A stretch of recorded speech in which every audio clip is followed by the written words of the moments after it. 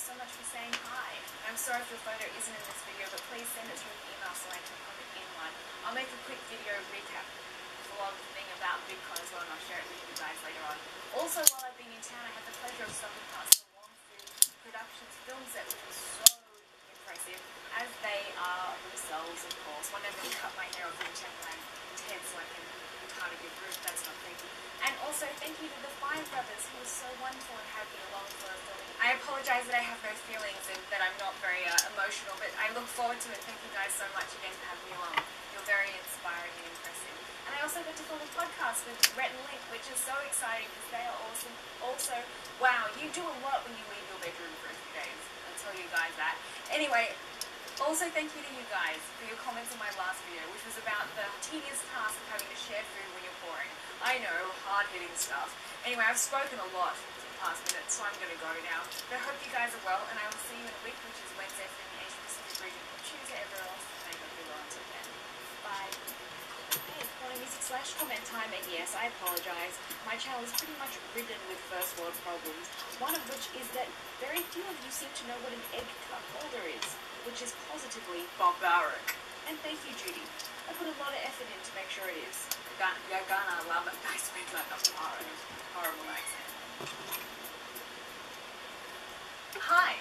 So you know what's always stressful? When you offer your friends sweets or lollies and they hold out their hands, because then, boom, the pressure's on. Because there is no way to win this situation. You either have to be the weirdo who shakes the packet really cautiously to make sure they get just one, or you tip the packet and then it's pretty much like they've won at the slot machine.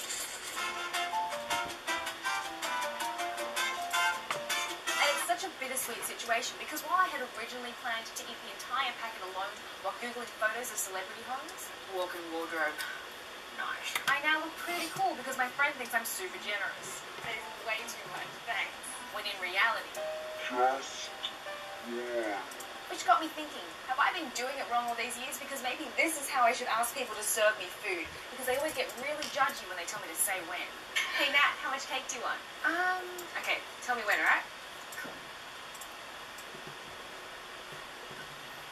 Say when.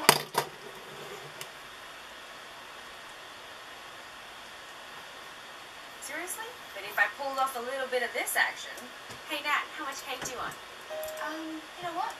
Just pour it into my hands. Why didn't you just tell me how much? Just pour it.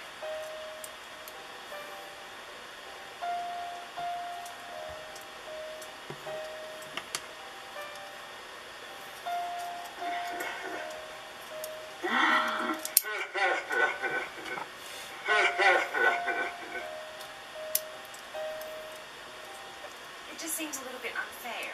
I hate to play it. Hit the game. Yeah, I know. It's a little bit of a first world problem. Like when my soft-boiled eggs are too hard. Ugh, this is barbaric. But it is one of those small things that freaks me out. I don't know. Do you guys freak out when people make you poor things? Or are you just a normal person who doesn't think about me and being preposterous? Let me know in the comments. And speaking of comments, thank you guys so much for your comments on my last video, which was about another first world problem, being offered food after you've brushed your teeth. Yeah, I know. Oh my god, I hate it when people offer me food.